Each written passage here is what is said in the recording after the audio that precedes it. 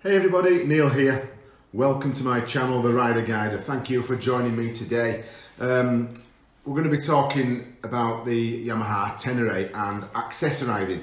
And I'm no different to anybody else in relation to this particular bike. I think anybody who buys one, man, boy, woman, we make a list, and the list is full of accessories we intend to buy. I'm no different. And I've got here, to show you, my little list. I've added quite a lot of stuff to the bike already. And then I've created this list later. I've just got my engine guards. What's that say? I'm doing it in reverse. Chain guide, that's fitted. The toolbox I fitted the other day. And the rest of the stuff are things I'm going to need in the near future. I want some new tyres as well. I'm going to go away from the standard ones. We've got a big adventure ride coming up end of February. Now, one thing you won't see on there is the mono seat rack, or the mono seat, and I'll show you one of them. The reason it isn't on there is because, well, it didn't really interest me. Didn't want one, or I didn't think I wanted one. And I went, as I said, I've just got my engine guards. I'm going to be fitting them this afternoon. The OE Yamaha ones finally arrived. Let's go back through that list a bit further. Look, toolbox, GPS, I'm going to get like a Garmin Zumo or something, whatever it is. I don't have to look that up. Tyres, I said, adventure type mirrors. I'm going to get some that are adjustable and fold in a little bit easier. USB 12 volt job, I'm going to get one of them. I've got space for it on the right hand side of the dashboard there. I'm going to get it wired up with a, what do they call it? It's not a cigarette light and it's not a USB. I'm actually going to get the Hella type, and it's like a cigarette lighter thing, but it's much more a solid fit. They're a great 12 volt socket. They don't come loose. Foot pegs I'm going to get a little bit bigger. Not suffering too much with the standard ones, but I'm told I'll be able to get a lot more control and a better platform for my big boots that I've just bought. Heated grips. Don't laugh, come the winter in South Australia, it gets bitter. AKRAPOVIC exhaust. That's a grand here, and let's talk about pronunciation. Apparently it's AKRAPOVIC. Now, I like that because it says crap in it. So the AKRAPOVIC exhaust I'll be getting, and some more R&G protection. I've got the rear spindle slider, and I've got like a big foot that goes up on my side stand. I've got some plans for the front slider, axle slider, and the engine protection from R&G.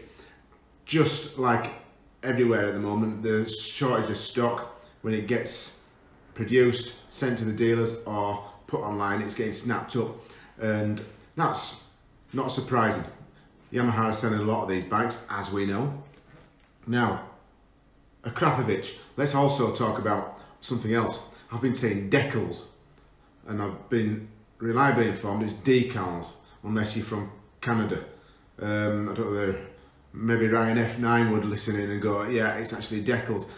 It must be a Yorkshire thing as well. I've always said decals, and Mrs. Rider Guide has gone, no, it's decals, you plonker.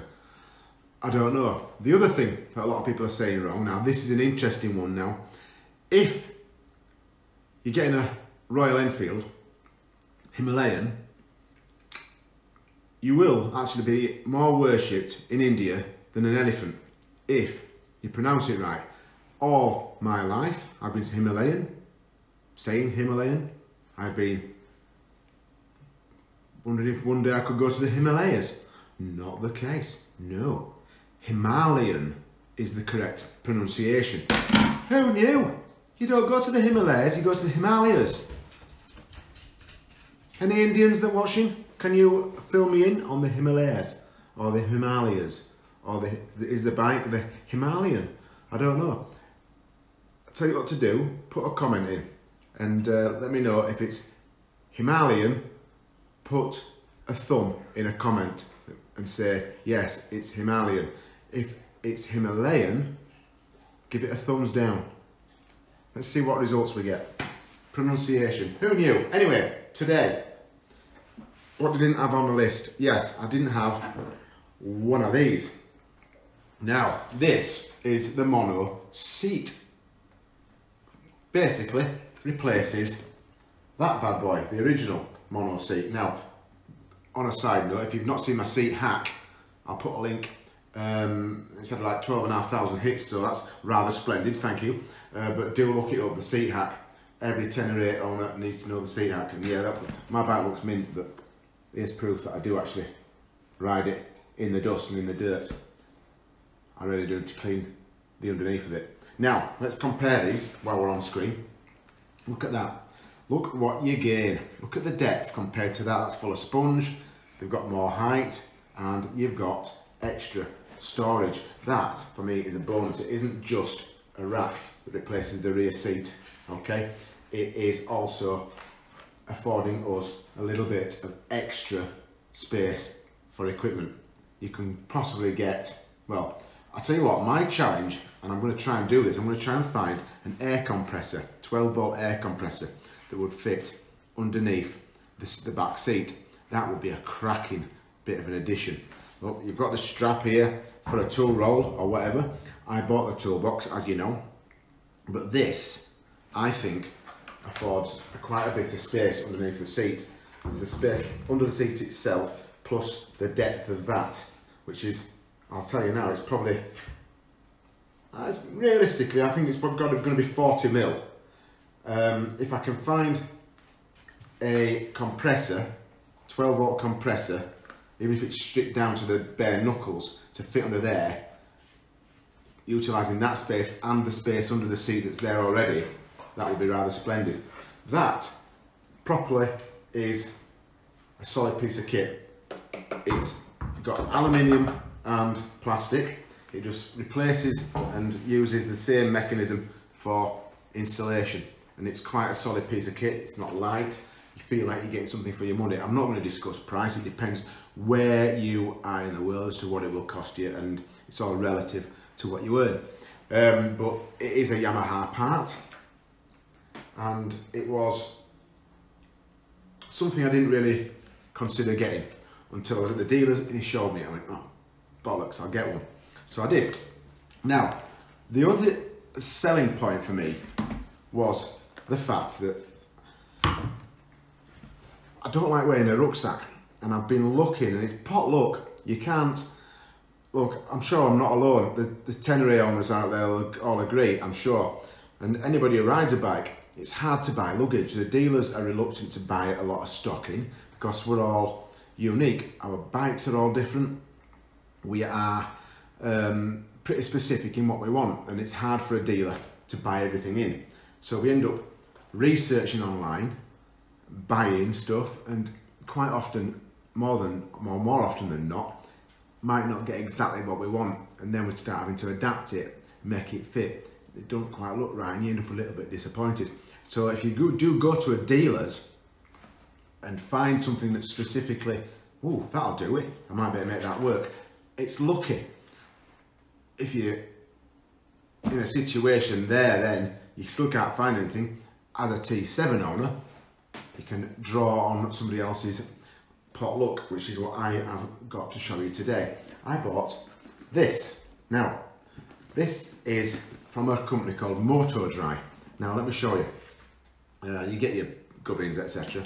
One thing, obviously, it jumps out at you, is that little sign there. Now, I don't know whether they're available elsewhere. There should be a website, but it's MOTODRY, one word, and they are Australian, the Australian motorcycle luggage brand. Now, the word there, of course, is brand. There you go, website, motodry.com.au, and there is a phone number, 1300 885 355, right at the bottom of that sheet there. Let's see if I can get it to focus. Now, of course, well worded, luggage brand. It's about as Australian as I am. Not a negative, but if you open it up, what does it say there? Made in Indonesia. Look, I think if it was Australian made, it'd be twice the money. There's nothing wrong with it. Now, what appealed to me, of course, is its simplicity. It is quite well built. It's robust. It's got them like them type of waterproofing sealed zips. It's well built. That's the underneath of it, covered in crumbs from my bench top, my kitchen bench top. Bit of carbon fibre-esque trim, but it's all double. It's well. The material's really strong. It's rubber there, strong nylon there. Yeah, look, it's a solid piece of kit. I'm just going to go slowly down. I'll come back to these in a minute. Have a look through there. In that zip there, you open that up and you pull out the waterproof cover. Now, I think it's splash proof as it is. If you want to fully waterproof it, it's got a built-in cover as well. Look, and it's got a bit of reflection as well from the back. But that's not the whole thing. This is not why it appealed to me. What really appealed to me was the fact that it fits lovely on the back of the mono seat. And it's a really good fit. It's almost the same shape. Okay, now it's got the 4 mounting points. Now I've taken off the straps because it comes with straps, and they are the nylon straps with a plug-in top and bottom, and then you just pull it tight. Fine, but I found that if that was the case, I was taking up too much space underneath the seat, underneath the mono area, and this space I want to utilise. I didn't want it full of strap, and you had to tuck it away somewhere. You couldn't really cut it down much, and what's the point in having the straps everywhere? They just look untidy. If I can utilise that space for something else, I will. So what I've done, I've been to Bunnings or B&Q or wherever you want to go in the UK if you're the case, or wherever you are in the world, and I've bought myself various bits and bats, and I'll show you when it's on, but I can just hook it on to these here. Now, these got these holes. This is a metal part of the frame, and I've got a situation now where I can just clip it on, and it's rock solid.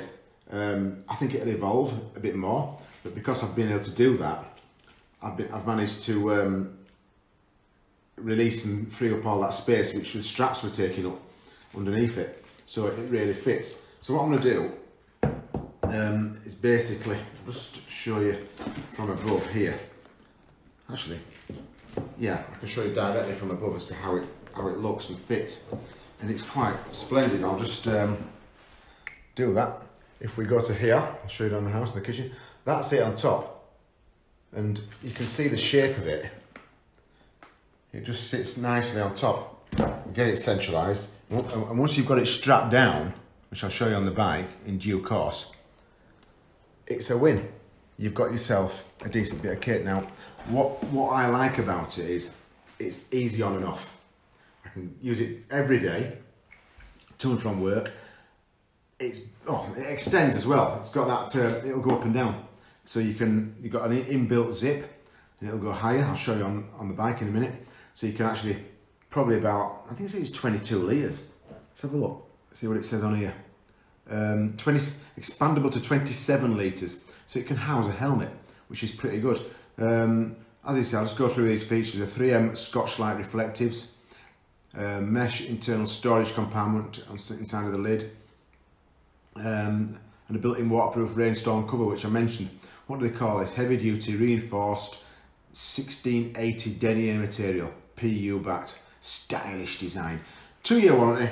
Look, the only things I don't like is the straps, and I'm replacing them with something a bit more mechanical, and it will be much more useful. But that, as I say, is the MOTODRY. Check it out on their website. Again, I'll tell you what I paid for it. I paid $100 for it. I think it was retail 120. I get a little bit of discount from the dealer because I got my Tenere there, and that's it. So let's go fit it to the bike, and I'll show you around it, and that'll include the mono seat and, of course, the bag itself. All right, thank you. See you at the bike. So there it is on the bike. I'm just going to quickly show you the extended bit. You've got that zip there.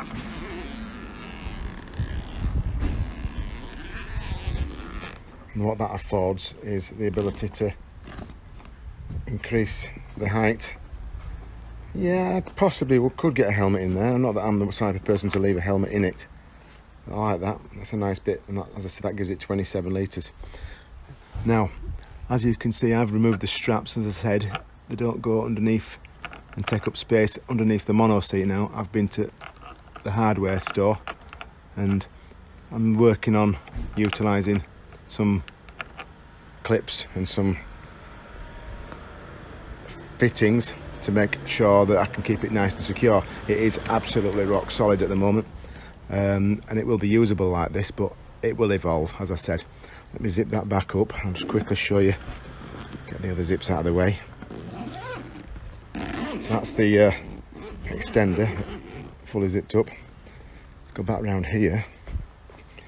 We'll open up again the inside. Look, it's so easy to use, and you get an idea what it's all about. That's nothing unusual to other types of luggage systems, I suppose, but certainly fits well on the mono rack, and without a doubt it would fit underneath the rear seat just fine. And of course, if that was the case, you'd use the straps because you wouldn't be utilising that space underneath that rear seat anyway.